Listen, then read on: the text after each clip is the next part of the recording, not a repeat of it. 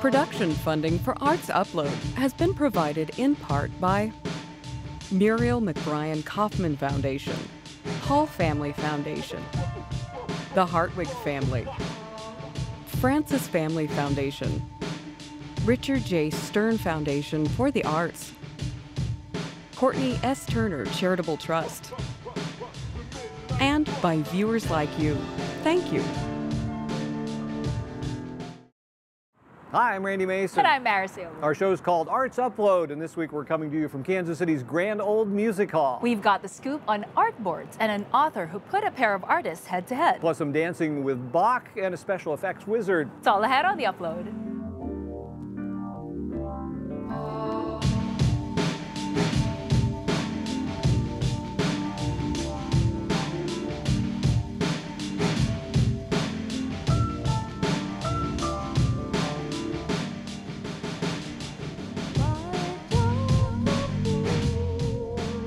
Most of the time, billboards either try to sell us something or point us towards something we might want to explore. But there's a pretty prominent one on Southwest Boulevard that doesn't really do either. It's the Crossroads Art Board, making people say, since 2008. Producer Ashley Holcroft has more on the biggest canvas in town and the unusual way it came about.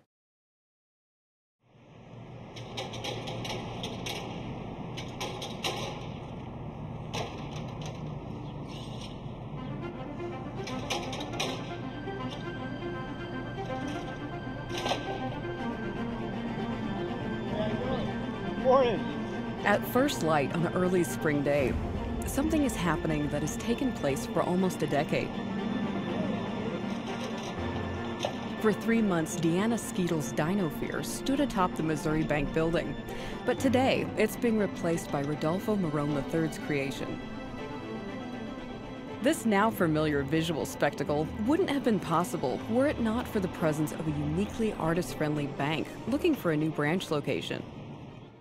And we'd wanted to be down in the Crossroads for a long time. We had a lot of customers down here. It was more convenient than for many of our customers than trying to weave their way to our downtown bank. So when a centrally located auto repair shop came on the market, the bankers jumped. And we actually bought it in a day. It's a really great location for us, right in the center of the Crossroads. And we were able to apply design standards by relying on our customer base, Helix and El Dorado in particular, who helped us really think outside the proverbial box around what a bank should look like. While that goal was fairly easy to achieve, there was just one problem. And when we bought it, it was kind of a consistent gun show, auto show, billboard cycle. We were actually selfishly worried that a bank would put their ad above it, so we needed to gain control of the billboards, so we immediately leased them. And then in the process of getting a semi-tax abatement on our property, we learned that they don't allow billboards on the properties. So we had to take the billboard down. Well, in the process of thinking about how to take the billboard down, we realized that if we took it down, the building would fall down. So we had to get creative really quickly, and we collectively decided that it would be really fun to have public art on our billboards. So this board went from being a load-bearing burden to shifting into lockstep with the Crossroads Art District, and all because of a special relationship with the Charlotte Street Foundation. We didn't know the first thing about curating art or art boards or artists in residence or any of that stuff, and they so clearly had a database of artists that we could use and a knowledge of the artists, a knowledge of their ability to actually perform on a project like this. And so it's been a great partnership. For us, it was part of a strategic thing we were thinking about called Art Through Architecture, and it was an initiative that was kind of about commissions in public spaces. And it's really exciting for us to have that venue, that platform that is very public, but also really Charlotte Streety in its kind of unexpectedness. They've been making Kansas City Charlotte Streety for just shy of 2 decades, clearing the path for hundreds of artists through an array of opportunities. An artist might come to us for a number of reasons. They might come to us because they want some visibility. They actually might not know that that's why they're coming to us. You know what I mean? Those opportunities can range from residencies to rocket grants. And even before joining Charlotte Street as the executive artistic director, Amy was certainly no stranger to the organization. In fact, she'd been awarded her own board in 2015. My board happened weirdly right before I came into this job. It was an installation I'd done that I photographed. I think that it's one of those opportunities that, when you get it, I think it's one thing to know, oh, I've been selected for this thing. But again, the minute that you drive downtown and you see it, huge in the middle of the real world, that is it's a very rare experience for an artist to have. I'd say it's really exciting, actually. And at last count, we're at about 70-ish artists that have benefited or have had their artwork featured on the boards. Which brings us to the next art board recipient, Thayer Bray, whose work focuses on relational nuances. It's about body dysmorphia, it's about perception, how in a relationship you idealize somebody or you just view them differently than they view themselves. And that's ironic when you consider how he thought his work would fare in the art board selection process. I had a friend, Rudolfo Maron. He was doing the application. He's like, just do it. I'm like, I don't know. I don't know if I'm good enough. He's like, shut up, you're good enough. Just do it. Just do it. Just do it. I'm like, okay, I'll just do it. Typed it up. I pressed send. I was immediately like, oh, I didn't get it. 1 or 2 months later, I just completely forgot about it. I was in the car, and Rudy called me. He's like, hey man, did you check your email? I'm like, no. It's about the art boards. Like, don't make fun of me. And he's like, what? You got in? I'm like, don't make fun of me, man. I know I didn't get in. He's like, you got in. And I was like, what? I was very excited and pleasantly surprised. Of the approximately 60 submissions received each year during the open call, only 8 are granted the honor of having their work on the board for 3 months. One of the key components to the selection process? We actually really try to diversify the art that's on the board and make sure that there's a real range in terms of the kind of work that's there, whether it's a drawing or a painting or a collage or a photo or a range in point of views. So we try to make sure that that board is something that's always changing, always feeling fresh.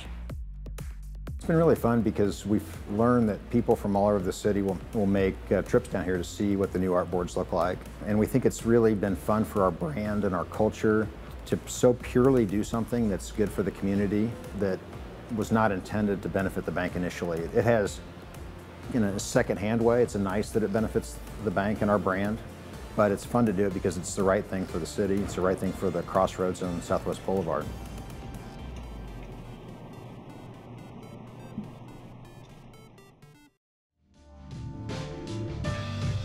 If you haven't been to Union Station to catch the Da Vinci exhibit, well, your time's ticking down. It only runs through May 1st. Lots of drawings and models that attest to his genius. But you know, the real-life Leonardo has been fictionalized in a new book by Stephanie Story. It's called Oil and Marble, and in it, the St. Louis native imagines how 2 of the world's greatest artists might have shared the stage.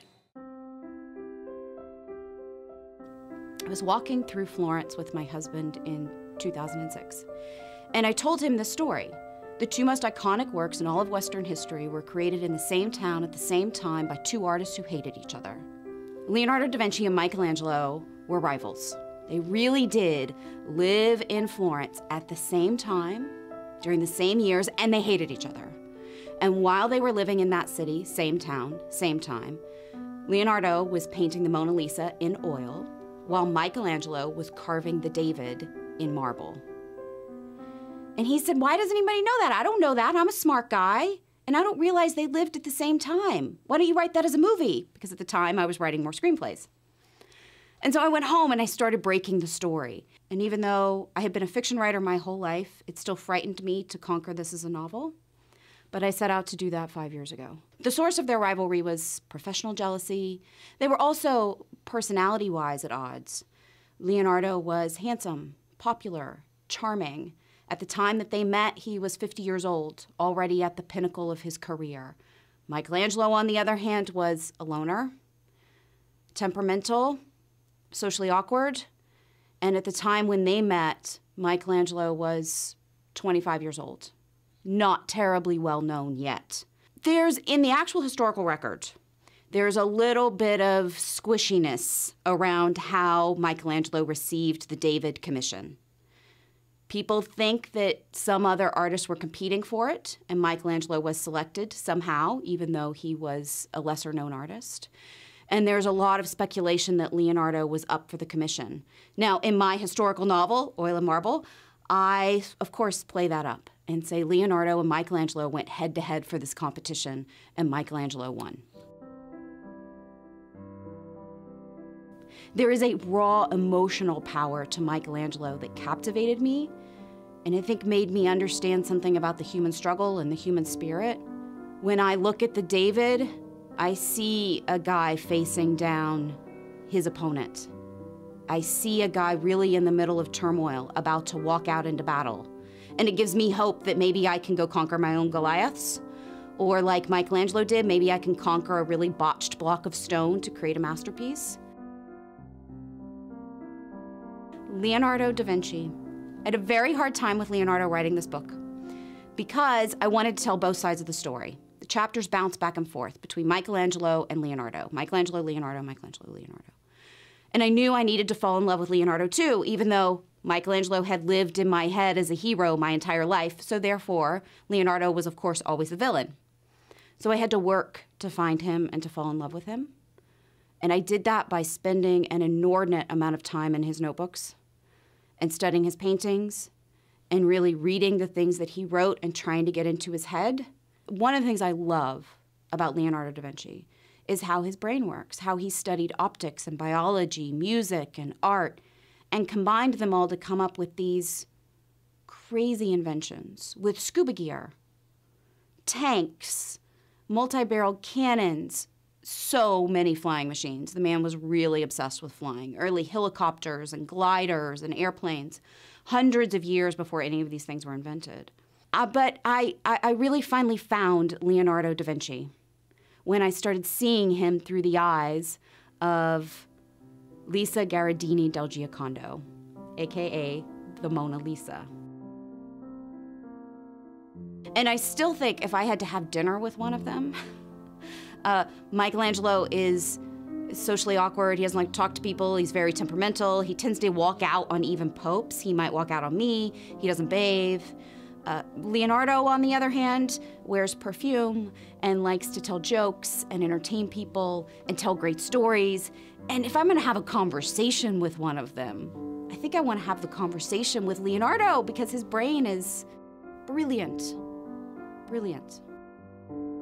There's a Leonardo da Vinci exhibit going on right now in Union Station. This exhibit does one of the best jobs I've ever seen of bringing Leonardo da Vinci to life as a human being. That it explores all of his thoughts, all of his heart, all of his art. It encapsulates him as a person. And I think too oftentimes other exhibits and other places leave him as a legend, leave him flattened out just as an artist or just as an engineer. And I think this exhibit does a really good job of bringing him to life as a person.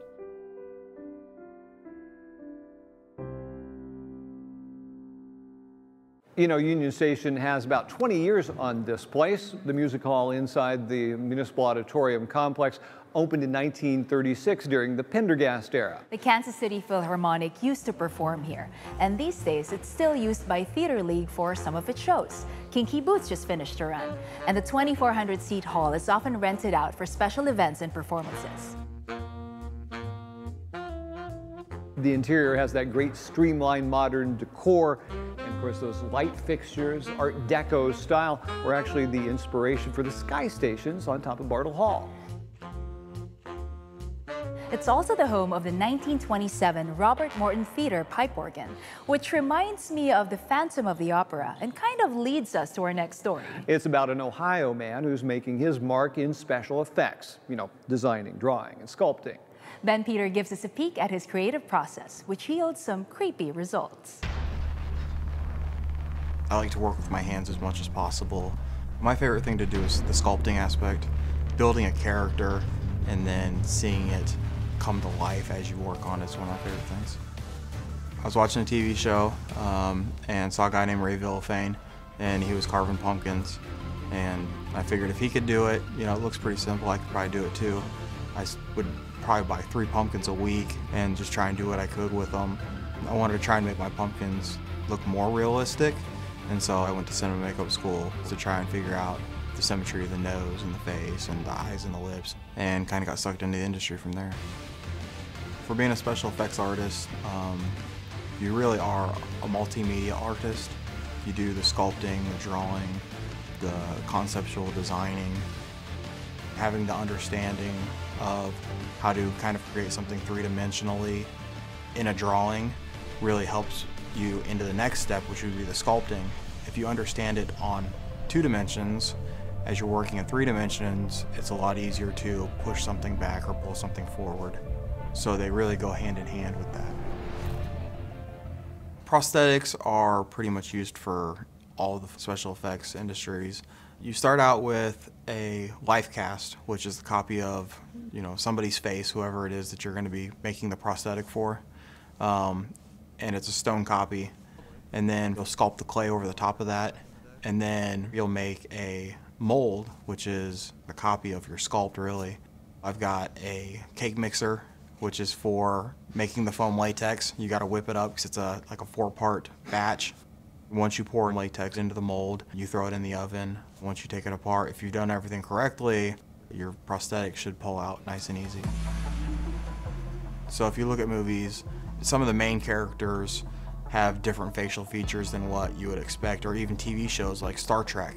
You know, all these different aliens that are up in space, all of those had to be prosthetics. So for the industry, it's a well-utilized tool. Knowing how to paint, you can actually take a bad sculpture and make it look really pretty with just paint. Women do it every day when it comes to beauty makeup. It's called contour and shadowing. So it's the perfect example. You have to really understand pigments and skin tones and layers. You don't just use a skin tone, base tone, and you're done with it. You know, you'll never get the realism of actual skin.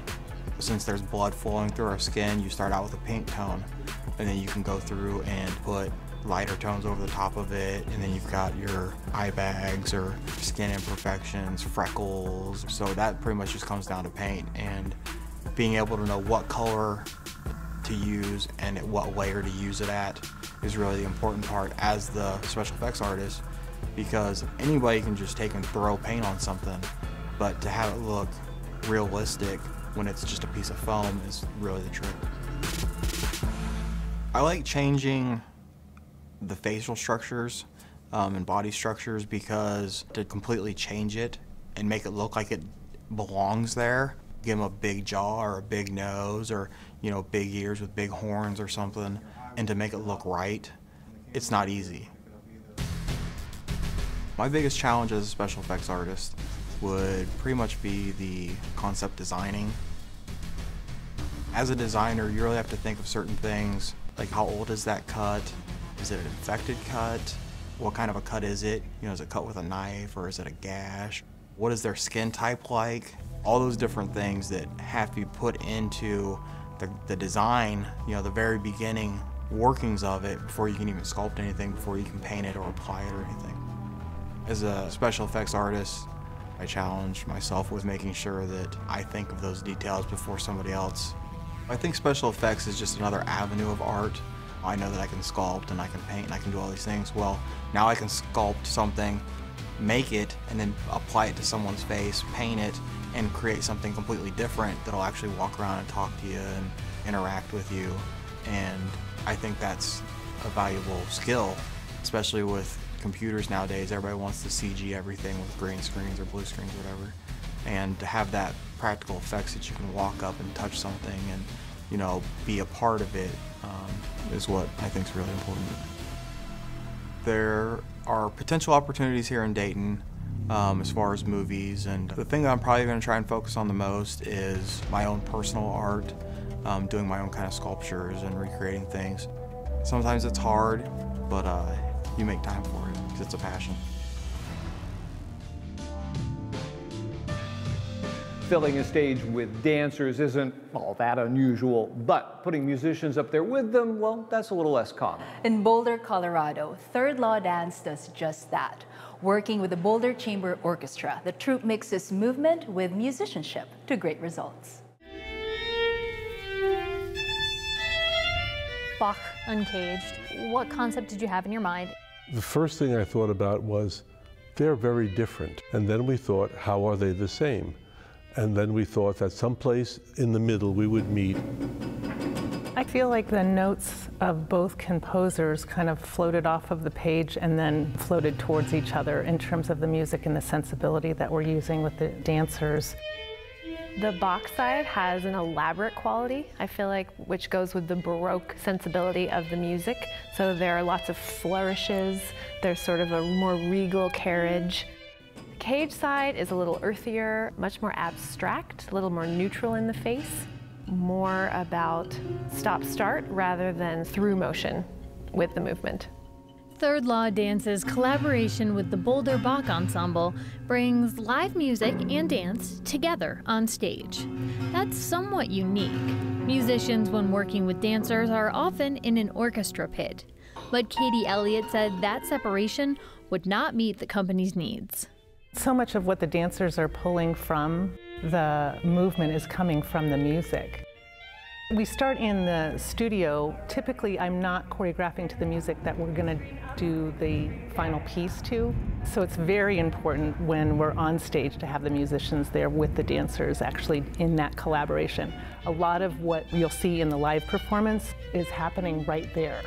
Like they have taken cues off the musicians at that very moment. That give and take, or action and reaction, true to Newton's third law of motion, for which the company is named, dancer Gwen Phillips says introduces a new dynamic to the piece. It adds a richness and an energy that is not there when the music or the musician is not on stage with you. It's so much fun to be able to look at Zachary, kind of play with him a little bit. He is great at responding, he adds energy, he will change the quality of his music based on how he feels like we're playing with each other and playing with him.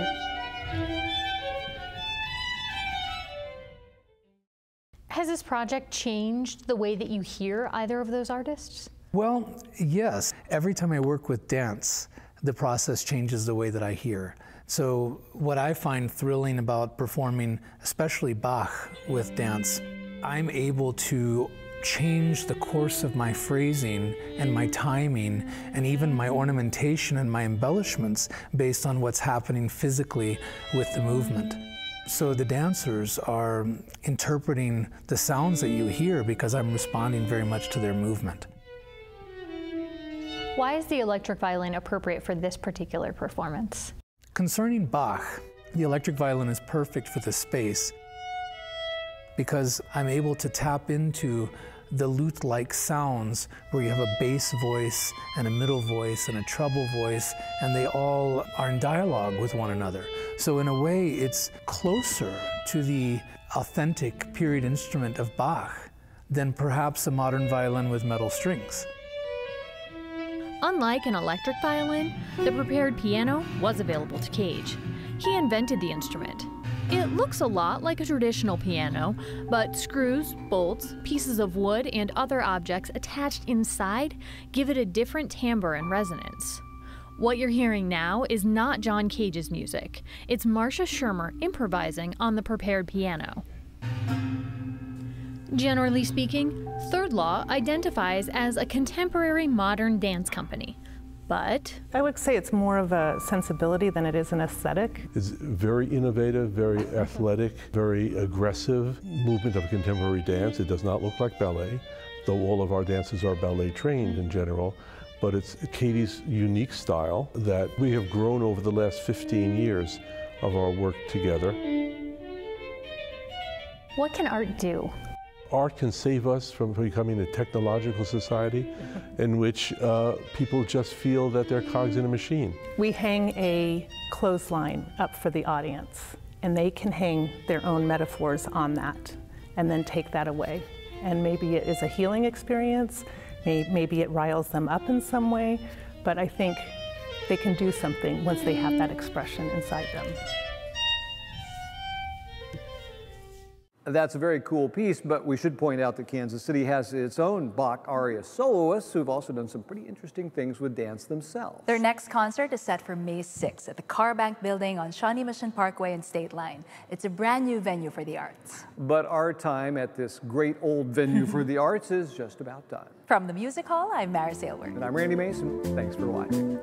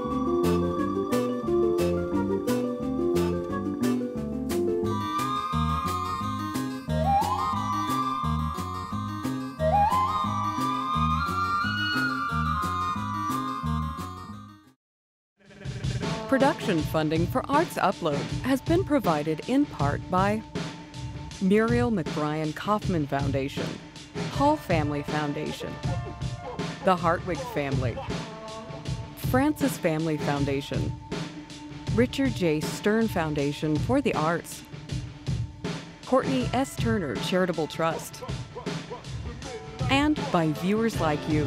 Thank you.